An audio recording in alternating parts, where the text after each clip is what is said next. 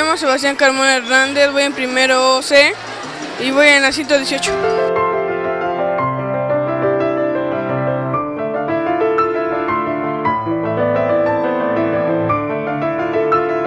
Bueno, a mí me dijeron que antes estudiaban en la parte de allá, en unos bloques eran las mesas y sillas. Y ahorita hace un año, bueno, hace 2 años estamos estudiando ahí. Vuelta como ya llevan los salones de estos, ya estudiamos acá.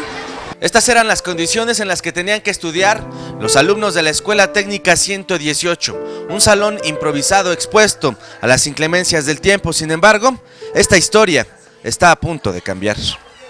La puerta de las oportunidades se abre hoy para todos estos jóvenes con un espacio educativo digno que brinde mayores oportunidades para poder salir adelante.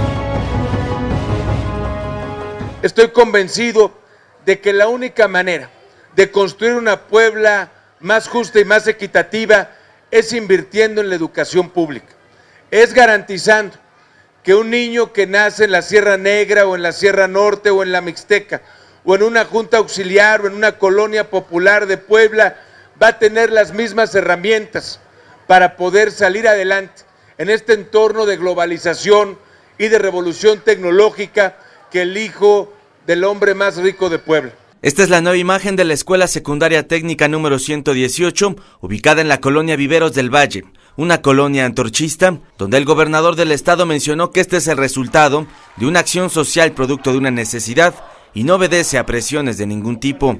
Entendiendo que en la democracia del siglo XXI nosotros no respondemos a la presión, esta escuela, por ejemplo, que tiene una inversión de 2.3 millones de pesos, estas aulas digitales se hicieron no por un acuerdo, no por una presión de la organización, sino simplemente por un acto de justicia social. Ahí mismo se inauguró un aula digital y el compromiso es que en el siguiente ciclo escolar cuente con acceso a internet.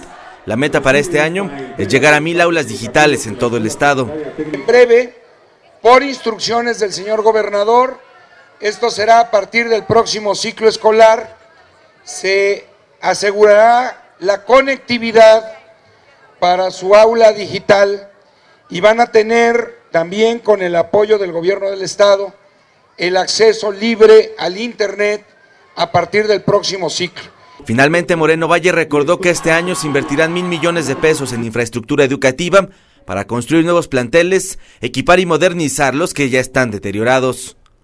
Con imágenes de Omar Contreras, informó Jonathan Arroyo.